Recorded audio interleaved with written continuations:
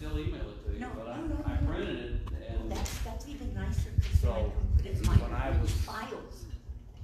I felt so stupid. You asked me to do that, and I went, oh wait a minute, she asked me to do that. I better get that done. Don't worry about it. Well, I do get kind of, not at people, at me. That's what I meant, sorry. You only have a million things to do. I don't know why you can't get it done.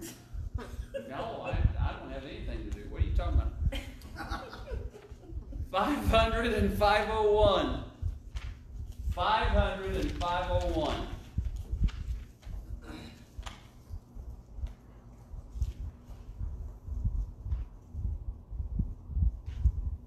500 and 501.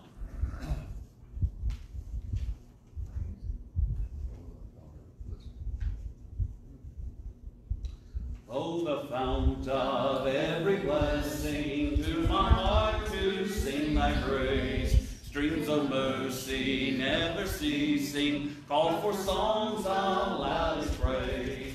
Teach me ever to adore thee, may I still thy goodness prove, while the hope of endless glory fills my heart with joy and love. Here I raise my Ebenezer, hither by thy help I come, and I hope by thy good pleasure safely to arrive at home. Jesus sought me when a stranger, wandering from the fold of God. He to rescue me from danger interposed his precious blood. Oh, to grace how great a debtor daily I'm constrained to be. Let thy goodness like a fetter bind my wandering heart to thee. Never let me wander from thee, never leave the God I love.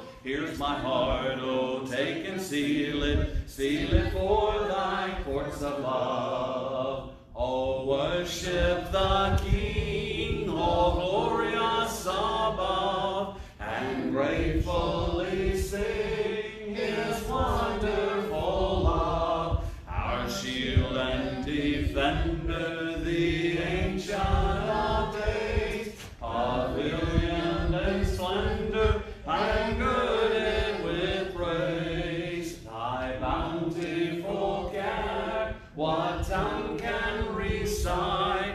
It breathes in the air, it shines in the light. It streams from the hills, it descends to the plains, and sweetly distills in the dew and the rain. Frail children of dust, and feeble as frail, in thee do we trust, nor find thee to fail. Thy mercies how tender, how firm to the end, our Maker, Defender, Redeemer, and Friend. 643. 643.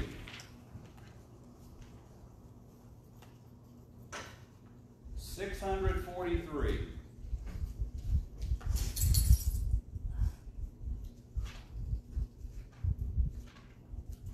643.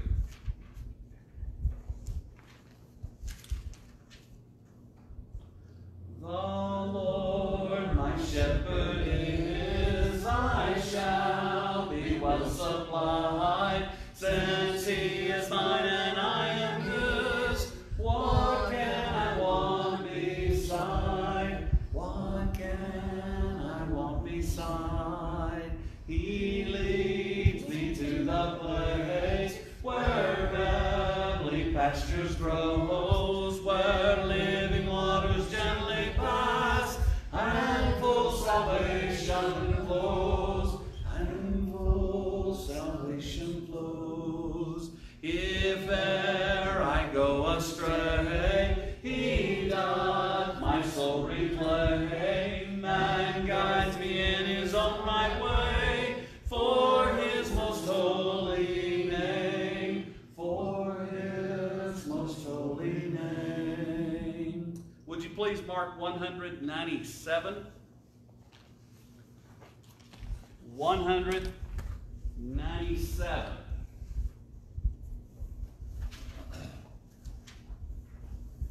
We are in a series of lessons similar to David Letterman's Top 10, if you remember anything about the Letterman show. And we've been looking at, for the last few weeks, these harsh scriptures. Now let's define harsh scriptures in the context in which I'm intending. We are not talking about the fact that they are not hard to understand, that is, they're not hard to figure out. They are pretty simple. They're pretty blunt. They get to the point. There is no controversy as far as people when they read the book, but there is a problem we have with them. And we looked at the outset of this study, we looked at the first one being Matthew 5, verses 43 to 48. Jesus was not really serious when he said, love your enemies, was he? Jesus wasn't serious when he said, pray for your enemies, was he? Jesus really wasn't serious when he said, treat the way you want to be treated. Or in the words of Matthew 7 and verse 12, as you would want people to do to you, do so to them, for thus fulfill the law and the prophets.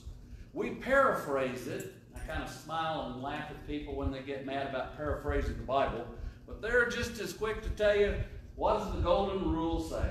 Do unto others as you would have them do unto you. Well, that's paraphrased, but it's still biblical. And he wasn't really serious, was he? I mean, he really wasn't telling us that we have to do that to our enemies, right? Yes, he was very, very serious.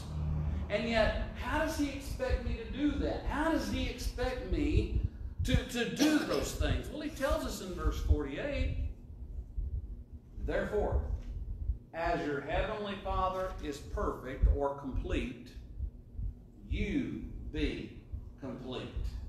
Follow the Father's way. Follow his will. Then we looked at Matthew 26, verses 26 to 28, something you and I take for granted almost, because we've accepted the fact that Jesus, we observe the Lord's Supper every first day of the week. We know very good and well he wasn't talking about his literal body and his literal blood, but there are people that have a problem with that. Why should I take Jesus' blood and his body and eat them? Because Jesus said, if you don't do that, if you don't eat my body and drink my blood, you have no part of me. Now, there are some people that think that we're cannibals. In fact, the first time I ever heard it was about 30 years ago. Well, we're not cannibals. And I went, well, I never thought we were cannibals. And something that I was taught from a very early age, something I still accept today, but it's hard for people to understand. And what we understood is that as long as we are partaking of Jesus, then we have him. And the symbols that we have, or the institution is called, what we today call it, the Lord's Supper. I've never found it in Scripture, but we adopted that from Leonardo da Vinci, where they're sitting at a table, which they never were sitting at a table. Luke tells us they were reclining, and so they were doing that. And so we looked at that and discussed that, how we are to not only memorialize the Savior, but to also examine our lives. That's the point of the Lord's Supper. That is, we remember his death till he comes, and we examine our lives and make those adjustments, because that's what Jesus did on the cross. He enabled us to do that and to be reconciled to it. Last week we looked at Proverbs chapter 3, verses 5 and 6. And it almost sounds like that was a waste of a sermon, was it not? Because, come on, Dwayne, God is the one we can trust the most. But isn't it ironic? The one we can trust the most is the one many times we trust the least.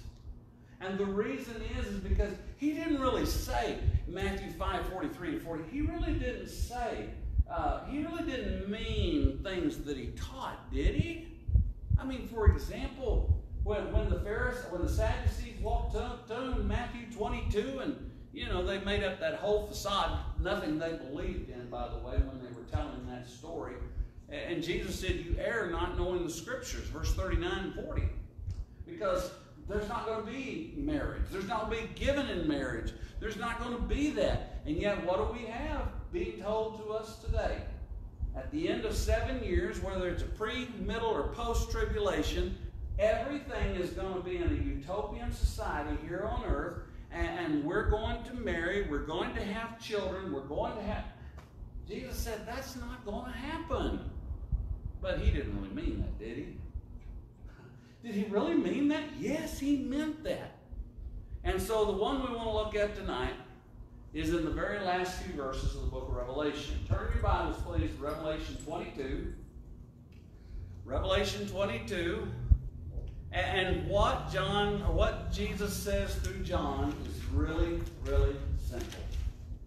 But history has taught us, Christians have taught us, this isn't always easy to follow. And the reason is because we tend to want what we tend to want. Now, the devil has used for the last 50 years, 50, 60 years, he has used a piece of legislation which should have been passed. It should have never had to be passed, but I'm talking about the civil rights legislation in 1964, in which everybody has been given equal rights. Doesn't matter what your creed is, doesn't matter what your religion is, doesn't matter what your skin color is, doesn't matter who you are. If you're a U.S. citizen, you have inalienable rights. The Declaration of Independence said that. Constitution guarantees rights. In fact, nothing in the Constitution or the Constitution itself would have never been passed had it not been for the first 10 amendments to the Constitution that we call the Bill of Rights. There were actually 12, believe it or not, but only 10 got passed. And so in the last few years, we think we're entitled to everything. I mean, we're entitled to know this, and we're entitled to know that. You don't know how many times, because I don't know how many times you've been asked this, but you don't know how many times I've been asked private information that wouldn't, first of all, make any difference in a situation, and second of all, it wouldn't make a hill of beans. I have been asked by members of the church when somebody come forward, well, what'd they do? Well, what do you want to know that for? I don't even know what they did. That's between them and the Lord. But they want to know information. Well, we grew up with it in the 70s and the 80s, did we not? With the concept and the idea that inquiring minds want to know. The National Enquirer was famous for that. I don't know how in the world they ever had enough money to pay for all the lawsuits. But they got around a bunch of them by saying a close source said that Patrick Hart was at church at the Bayard Church of Christ on September 13th wearing suspenders. Well, you and I know he's wearing suspenders tonight because we see it. But we are entitled to know everything. Now, I use that personally and to try to figure out what might have been, not that I'm going to add to anything, not that I'm going to take away. I've already given the sermon away, I know. But there are things in Scripture that I'm just so curious about. For example, what happened to Jonah? Whatever became of Jonah? I mean, why didn't God explain to Job why he suffered the way he did? Job went to his grave not knowing why the things happened that he did. But he didn't, and I know somebody will pop up, well, you don't need to know that. The Holy Spirit didn't. I know that. But here's where our problem becomes. Our problem becomes that we think that God doesn't know what he's talking about. That God doesn't have a clue what he's talking about. Is that not what the children of Israel did most of their existence, the first 40 years? I mean, they wanted to know this and they wanted to know that, and then they got so deceived into thinking that they had it so good in Egypt. I never read they had it very good in Egypt when that new Pharaoh came to power. I read where they had it pretty good when Joseph was alive. But Deuteronomy chapter 4, verses 1 to 3 says, Now, O Israel, listen to his statutes and judgments, which I teach you to observe, that you may live and go in and possess the land which the Lord God of your fathers is giving you. You will not add to the word which I command you, nor take from it, that you may keep the commandments of the Lord your God which I command you. Proverbs 3, 5 and 30, verses 5 and 6, the words of Bayard. Every word of God is pure. If people would just accept that, if people would just listen to those first few words, if Christians would listen to those first few words, man, we wouldn't have things going on in the church today. Nothing is more destructive to the cause of Christ than someone who just doesn't like something. That is their opinion. You know, we can't have, in fact, I told a guy one time about, I'm unscriptural tonight. And I've been unscriptural for a long time because I have a brown imitation leather Bible. That is the cover. And I don't have white pages, but I will tell you I do have the golden gilded pages, and so I'm scriptural about that. But I have another one at home that's got silver pages. The Apologetics Press should repent because they put that in silver gilded pages. And they put it on white lettering. And I had a guy one time, and he was upset with me because I was using an electronic Bible. Well, I don't want anybody to stumble and fall. But he just kept on, I just don't like it. I just don't like it. I just don't like it. And so because Romans 14 and Romans 15 teaches me that I have to be the mature one, and I was, and I still am, I turned around and I said, okay, I won't use it anymore. But let me ask you a question. Why do you not bring your Bible to church? Why do you not? Well, I can hear better. I can participate better. Well, let me tell you where the objection to the electronic thing was. It came from the fact he didn't read anything. It came back to the idea he didn't read the Word. Because he was not nice about it. He was cruel about it. And so I asked him, and I confess this part I messed up on. But I told him, I said, so do I have to bring a black leather edition? He told me I was being ridiculous. Now, opinions are one thing. And you don't have to agree with opinions. I mean, for example, I have opinions about things that I know nobody agrees with. And that's fine. I can come up with all kinds of conspiracy theories. But here's the problem. The problem comes when Jesus said, don't add to the words of this book. And I turned around and I said, well, you know, I don't really like the way he put that. I really don't like what he taught. Well, let me give you an example. Matthew chapter 7. Let's go to Matthew 7. And I will tell you, this is the most frustrating scripture for me in all the Bible. Matthew 7, verses 13 and 14. I will tell you, it's not frustrating because the Lord lied. It is not frustrating because the Lord didn't tell me the truth.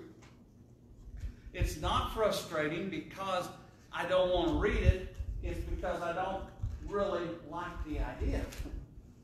I don't want this to happen. But what did Jesus say? Enter by the narrow gate, for wide is the gate, and broad is the way that leads to destruction. And there are many who go in by it, because narrow is the gate, and difficult is the way which leads to life, and there are few who find it. Now, Jesus didn't really mean all that, did he? He didn't mean all that, did he? Isn't that cruel? Isn't that just absolutely cruel that he would set up a way, that he would go about and setting up a way that was against people? Wait a minute, you got something wrong there, Dwayne.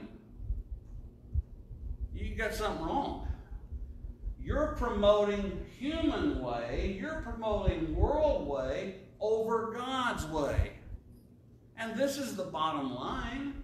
For example, why was there no such thing as instrumental music before 606 BC or 606 AD? I had a couple of friends of mine.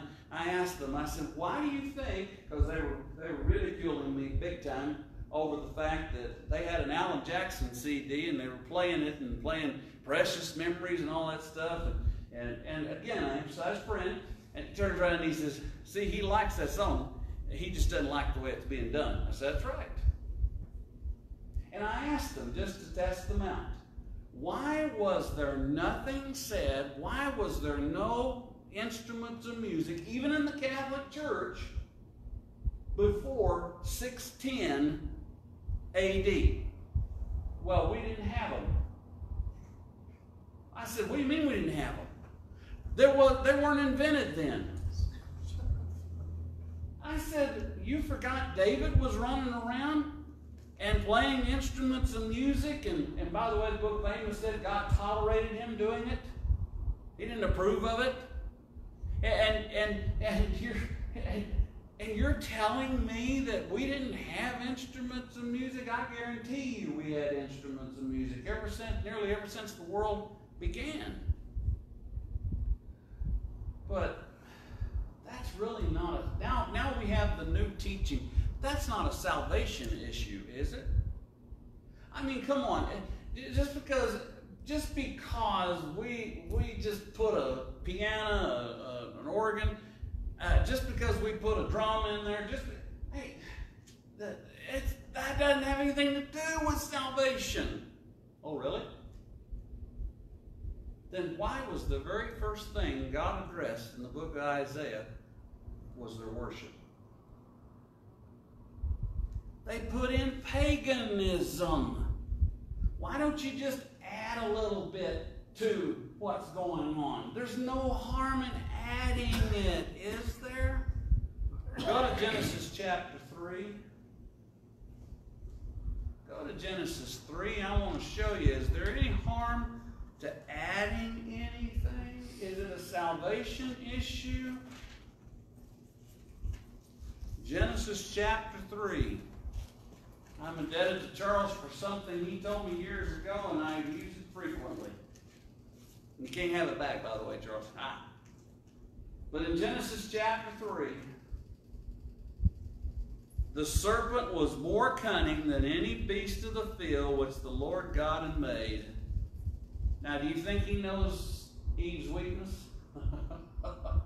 If you don't think he knows Eve's weakness, then you better wake up again. You think he knows your weakness? Absolutely. Do you think he knows my weakness? Oh, does he ever? But look at Genesis 3. Here he is. He's more cunning than any beast of the field. And he said to the woman, has God indeed said, you shall not eat of every tree of the garden?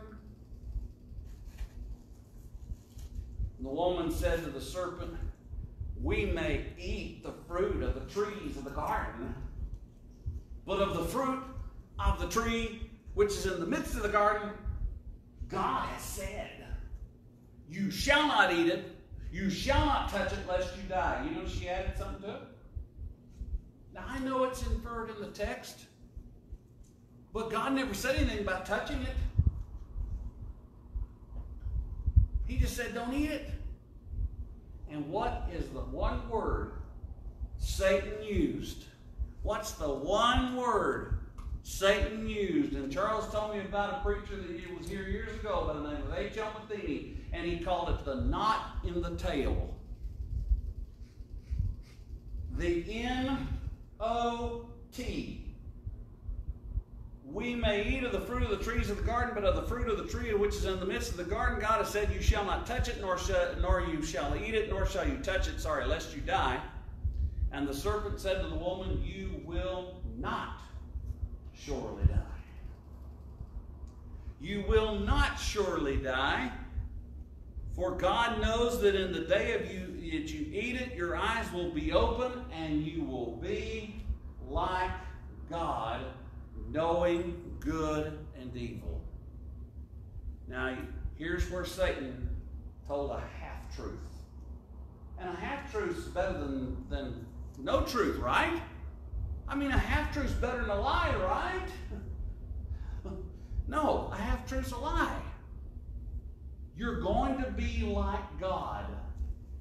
In other words, we put it like this in 2020 terms. You're a threat to God.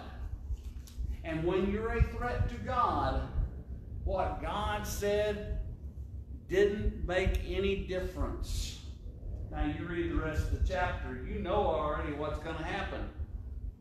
God goes through and he talks to, she gives it to Adam, and they both touch the forbidden fruit, both eat the forbidden fruit. And by the way, the Bible doesn't say it was an apple. I had somebody the other day saying it was an apple again. No, it doesn't say that.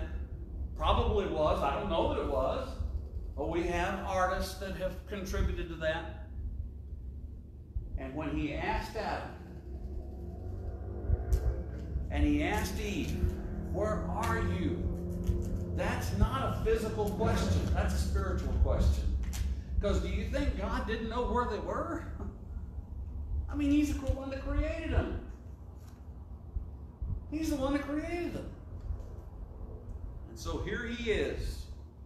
And they said, we went and we heard your voice and we were naked. And God said, did you do what I told you not to do? They didn't answer. God knew the answer. He made them clothes. He cursed Adam by having to work by the sweat of his brow. He cursed Eve with two ways. She's going to be have pain in childbearing, and then the other way is the desire for her husband. That's not a sexual desire. That's a desire to control. And I don't know of any time in history where that's not been some type of problem in the church. Now, one man said years ago at home that he never wanted to be an elder of our home congregation. He says because the women are in control too much and they don't know what they're supposed to do. How he made people mad. But you know what? He was right. He was absolutely right. Doesn't mean they're supposed to be under your thumb. That's not the point here. But they need to know their place. Now, women can preach today. Oh, wait a minute, I shouldn't have said it that way. Because, and the reason I said it is because there's a lady that's very popular in the country. Her name is Joyce Meyer. And she gets very offended at the old traditional scripture of 1 Corinthians 14:34. She gets offended at the scripture of 1 Timothy chapter 2. Both of those scriptures say women cannot take an active public role in the corporate worship. Doesn't mean they can't have a role. Doesn't mean they don't have a role. Doesn't mean they can't teach. Doesn't mean they can't do things that men can do up to a point. And yet she thinks that what that has to do with is that men have said for years that women don't have the ability to do anything. My wife is 10 times as smart as I am, not because she's sitting on my pew back there, but she is 10 times as smart as I am. She is brilliant in so many things. I have no issue with that. But God set a pattern. And it's God's rule. Brienne gets harassed by someone that she sees from time to time, and they'll get into a religious discussion, and he's always saying, you know what I don't like about the Church of Christ? They put down women. And she says, when? She said, I've never been put down in the church. and he'll try to go through and explain, and she says, that's because you don't want to do anything. And by the way, a guy by the name of Jim Conway wrote a book named Men in Midlife, or the book's called Men in Midlife Crisis. And that's what the church is still experiencing in some places today. Men won't do what they're supposed to do. So what is the alternative? Well, the alternative is nothing gets done. That's what should happen. But women can do this. They can serve on the table as long as they don't lead prayer. If you think this is not happening in the Lord's church today, wake up. And I told you a few weeks ago about a man that I'd worked with in South Central Kansas about leading prayer. And so he said, well, let me think about it. And I wouldn't hound him, but every once in a while he'd come back and he said, you know, I don't think I can do that. And I said, I think you can. I think you can. And he says, well, let me think about it some more. I said, go ahead, take your time, brother. He got so excited that he decided he was going to do that. And so he told me, he says, I'll lead the dismissal prayer this morning. And I made the mistake of saying Brother McPherson's going to lead the dismissal prayer. And the next thing I know, he's trying to get enough courage up already because it's coming time for the dismissal prayer. I could see he was kind of sweating it. And I didn't want to put pressure on him. And before he could speak and got enough courage to speak, a woman started leading that prayer. He walked up to me after church and he said, don't you ever ask me to lead prayer again. And I said, why did you do that? Well, he doesn't like leading prayer. And you called on him. I said, what you don't know is that we've been having this discussion for about 6 weeks, off and on. And he finally got the courage to lead a prayer. I said, it doesn't have to be long. Don't worry about making mistakes. The Lord knows your heart. But you turn around and now you have closed the door of him ever partaking and participating in the worship service other than just sitting there. Well, I shouldn't have done that, as though that just took care of the problem. But there wasn't any harm in that, was there?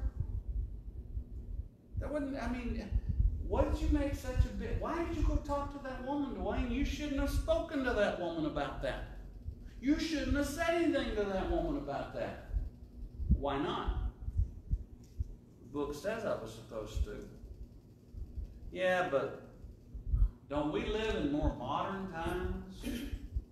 Don't we live in more modern times? Aren't we a little more advanced? I mean, you got Joyce Meyer that preaches, then you got Paula White that preaches, and you got all these women. They're very talented. Hey, I have a schoolmate, not a classmate, but a schoolmate. She's very talented in doing Ladies' Day presentations. And because of the pandemic, they haven't been able to do that, but she's very talented in that. Now, can't she just participate in the corporate worship? The answer is no. Can she make comments? Can she say stuff? Sure. And by the way, you can get into this big old fight and argument with somebody that doesn't want to agree with you anyway. And the point is, don't add to what God has already said. Is that not what the children of Israel did in Numbers 13 and 14?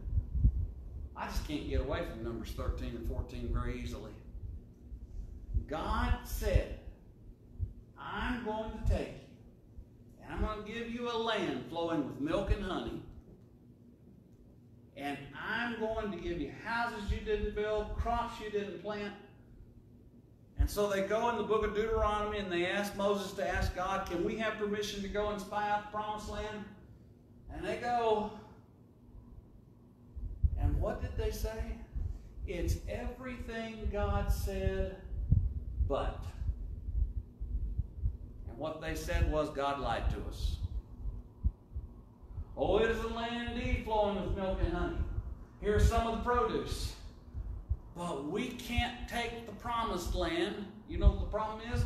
They didn't include somebody in the we. They said, we can't take it. Caleb and Joshua, Caleb quieted the crowd and said, if God is for us, we can take it. He used words, Paul probably used words and adapted them from Caleb. You know, Romans 8:31, if God be for us, who can be against us? And they went to take stones to stone Joshua, Caleb, Moses, and Aaron. And then what did they do in the later part of the chapter? When God said, get out of my way, Moses, I'm going to wipe them off the face of the map. Oh, they went and did a makeup. They're going to go and fight. You know, they got caught, so they're going to go make this up to God. Moses said, why are you rebelling? Why are you rebelling? You're going to lose. And they did. They did. And for 40 years, they only got to see the promised land. They never got to go to it. Only 2 that left Egypt got to go to the promised land. Now, God didn't say there's going to be anything if you add to the book, did he? Look at what he says in Revelation 22, verse 18. If you add to the words of this book, God will add to you the plagues that are written in this book. Number 16, when the people complained and the people whined and rebelled after Korah's bunch, and they start whining and complaining in chapter 17 that you killed the people of the Lord, when in reality Moses didn't have anything to do with that. What happens? There's this plague that starts going through. This plague that starts going through. Moses tells Eleazar, you better get the censer. And when you get the censer, you fill it with fire, and you tell Aaron, run through as fast as he can. I don't know how old Aaron was. He had to be in at least 90. But he's running through. And by the time Aaron can run through, almost 15,000 people died that day. You got the 251 from Korah and the 250 people that lit the censers. You got the other people from Dathan and Abiram, and they didn't have to die. If we'll take God simply at his word, we won't have to die either. And of course, the second thing he says, don't take away. Don't take away. Now, God really didn't mean things he said in his word, did he?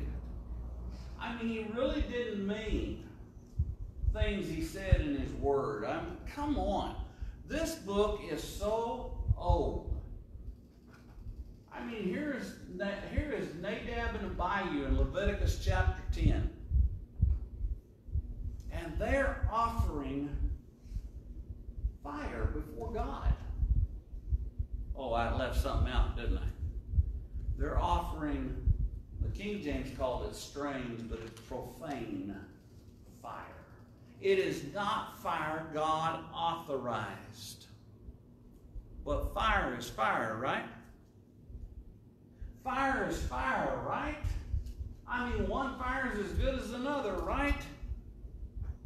Wasn't that what happened in 2 Kings 5? When Naaman just wanted to be healed of his leprosy, and when he doesn't even see Elisha. He never sees Elisha, which insulted Naaman in the first place. And when Elisha tells him through Gehazi, go dip yourself in the Jordan River 7 times. That's all you got to do to be healed of your leprosy.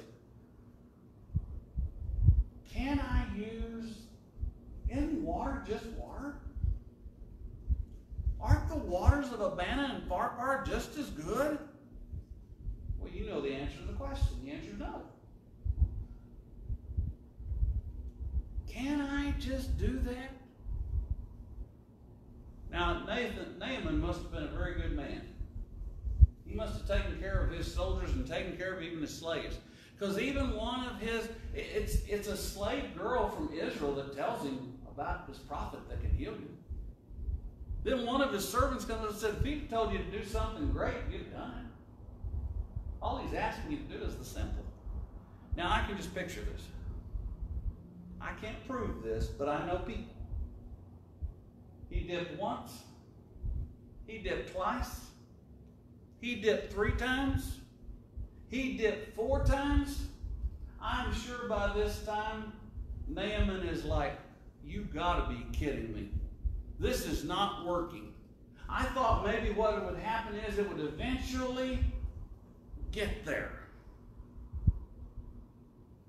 Now I know that probably didn't happen, or it doesn't record it in Scripture. But you know something like that's got to be going through Naaman's mind.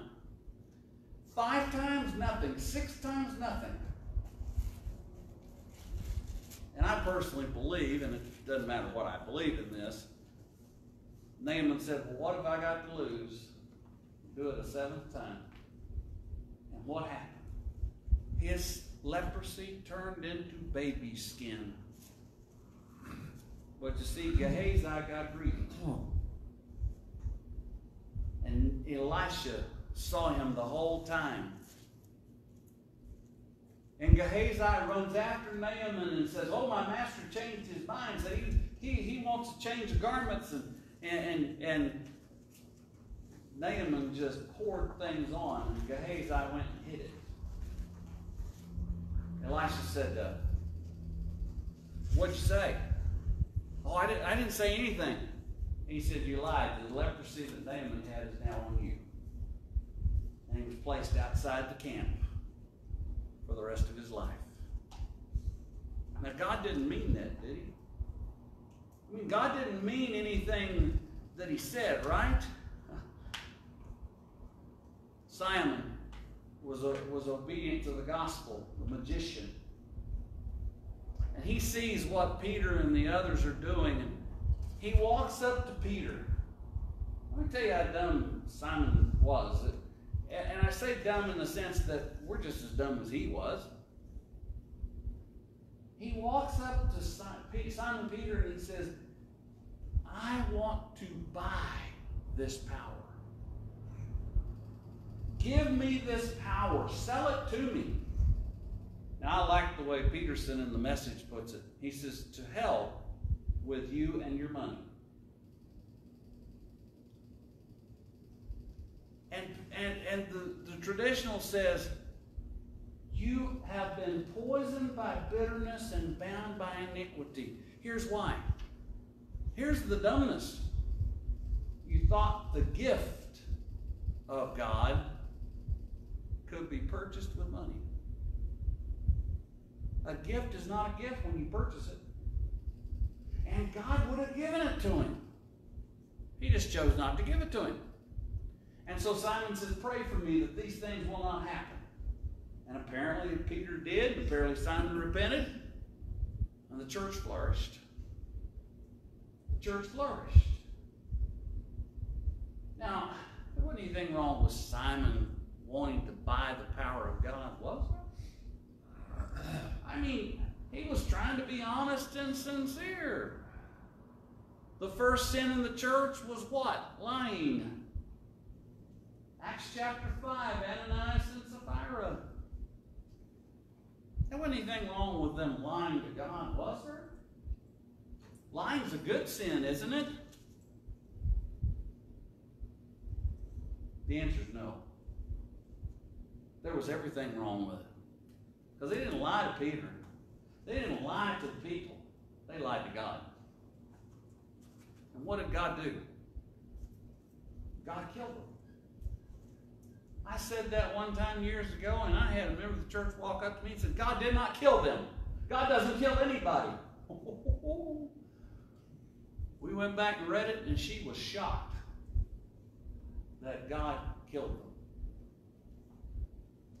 And here's why it's so imperative. What's the consequence? If you add to the words, God will add to you the plagues that are written in this book, and then God will take your name out of the Lamb's Book of Life.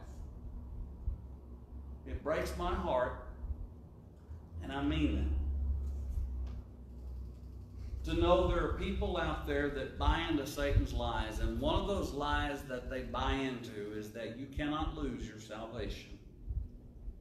They call it once saved, always saved. And I'm like Kevin Fox. I wished it were true. I wished it were so true that I could go do what I wanted and what I wished. And by the way, the people that teach the doctrine don't even agree with what the doctrine is stating. In fact, I talked to about 4 of them, and they can't agree, which simply means their doctrine is confusing. And God's not the author of confusion. But you see, one of the things that people don't know about Billy Graham is that Billy Graham taught for years and years, once you're saved, always saved. He always loved to use Acts 16:31, believe on the name of the Lord and you shall be saved. He loved to use Romans 10:9 and 10. If you'll believe with your heart, and what that boiled down to was, you just believe there's a God and a Jesus, and you're fine. But his wife, Ruth, developed a terminal disease. Unfortunately, she went into remission. But before that, he told his wife and he told people close to him, I have not taught what I should have been teaching. You see, I should have taught that baptism was essential for salvation. And when his wife got well, you never heard much about it anymore. And there are people who still do not believe that baptism is essential for salvation. But you know what? Members of the church have been deceived into thinking that baptism is all that's necessary for salvation. I have watched many a member of the church teach their kids, and it's great what they're teaching, that you need to be baptized in order to be saved, and that's true. But folks, that's the start of it. That is not the end of it. And those same individuals that are teaching, that have taught their kids that baptism is essential, do not come, do not pray, do not study. Use people as an excuse not to do what God says. And I get scared to death for them. And I mean this. Because God is not going to stand on the day of judgment and say to me, now, Dwayne, why didn't you go to church anymore? Why didn't you pray? Why didn't you remain faithful to me? You see, I didn't do it because old Brianna over there offended me at church one Sunday. Jesus told us it is impossible that no offenses should come. We don't pay attention to that one very well, but we do pay attention to the second one, because woe to the one through whom the offense comes. It would be better for a millstone to be hung around his neck. You see, that means you, when you offended me. But I got a question for you. Did God offend you? Did God offend you, or did he die for you? Did God offend you, or did he love you? Did you listen to the devices of Satan? And did you buy into the idea that God will excuse every behavior that is sinful and that he owes you eternal life? You see, that's what the Pharisees thought. That's why he said in Matthew 7:21-23, not everyone who says to me, Lord, Lord, will enter the kingdom of heaven, but he who does the will of my Father who is in heaven. And many will say to me in that day, Lord, Lord, haven't we prophesied in your name? Have we cast out demons in your name? Haven't we done many wonders in your name? And then I'm going to declare to them, depart from me. I'm going to use the King James Version here. You workers of iniquity, I never knew you. And if John 17:3 is right, eternal life is in knowing him and knowing the one he sent. And 2 Thessalonians 1, verse 7-9 says, the eternal punishment comes to those who do not know God and do not obey the gospel of our Lord Jesus Christ. Let me ask you, do you know God? Do you know God? We're going to sing 197 this evening as a means of encouragement tonight, because you see, that's what this all boils down to.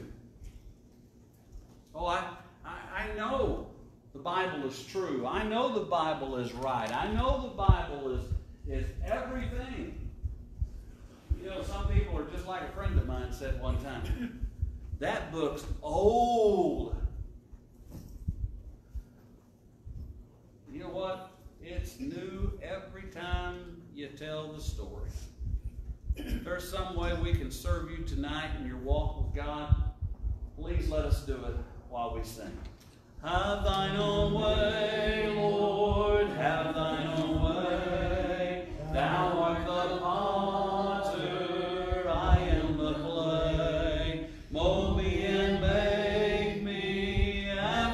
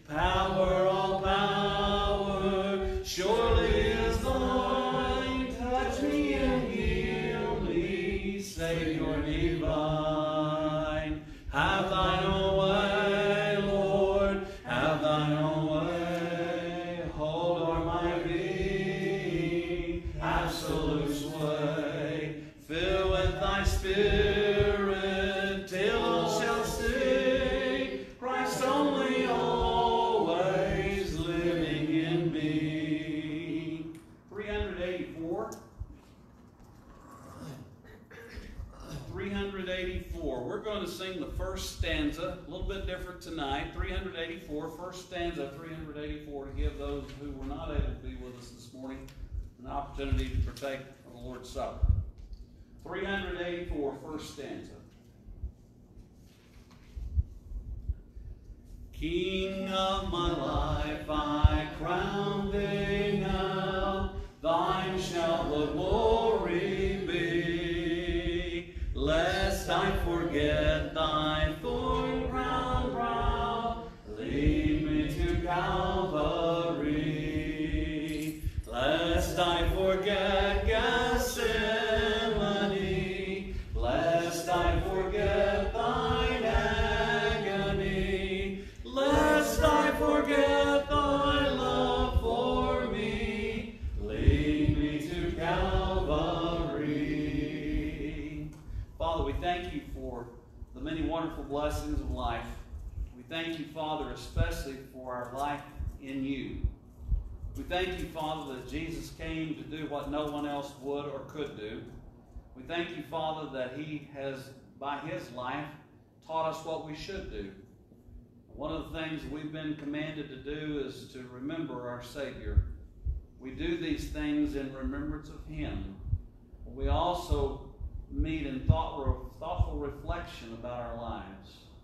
When we think about the broken body, Father, it must have been extremely, extremely difficult to watch.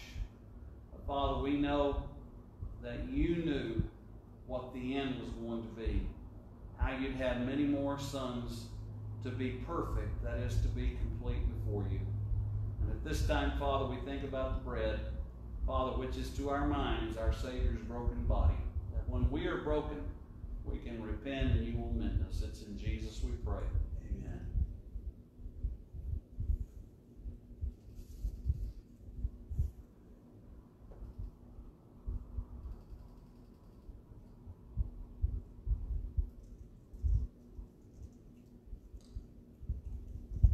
Father, our minds go back to that day that we read about.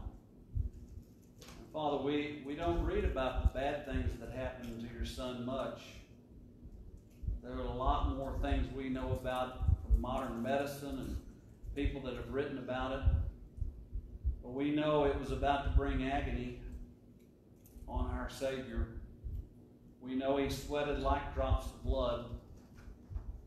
Father, we know that through prayer he was strengthened and he was ready to go to his betrayer. And he was ready to do what no one else could do.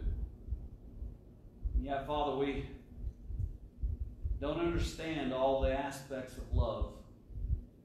We don't understand what our sins did to you and what they still do today.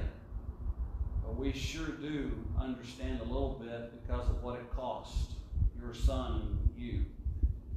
And Father, we realize that we can have the forgiveness of sins through what Jesus did, and not only because of what he did, but because of his resurrection.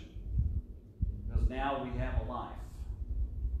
Please, Father, help us to live in a way that pleases you.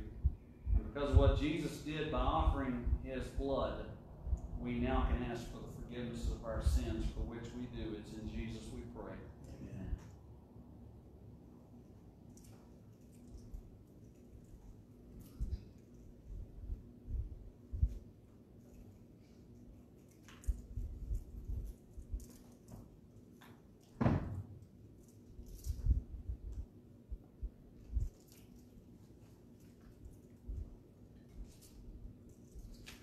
Man, alive, you ever want to sing some songs that you just can't quite sing? But can you imagine what heaven's going to be like?